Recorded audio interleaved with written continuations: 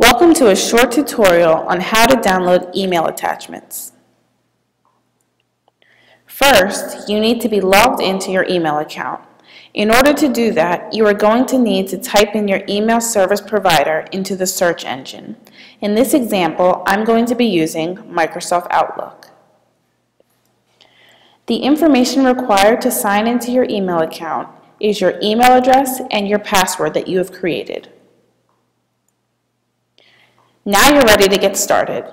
Locate the sign-in on the side of the web page.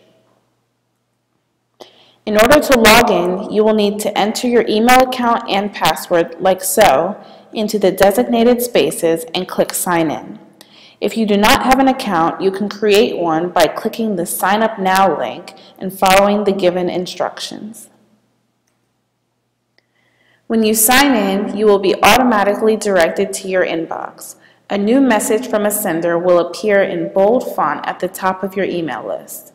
A small paperclip icon will appear at the far right of the email, indicating that a file has been attached. After clicking the new email, you will be automatically redirected to the email message. Above the body of the message, a link to the attachment will appear in blue. This link will allow you to download your attachment as a zip file. After clicking the download link, a pop-up will appear at the bottom of your web browser. This pop-up will contain your attachment. By clicking this pop-up, you will be downloading the attachment into your computer storage. After clicking the pop-up, a new smaller window will appear on your screen titled Downloads. Your attachment will be highlighted in blue and show the date it was downloaded. In order to open your file, you will need to double-click the highlighted attachment. After that, your file will appear on your screen in the format it was sent in. For example, this file will appear as a Word document. Here's another option if you accidentally exit out of your file. The easiest way to find it is to type Downloads into the search engine on your computer. This should be located in the top right corner. A drop-down bar should show a top hit folder titled Downloads.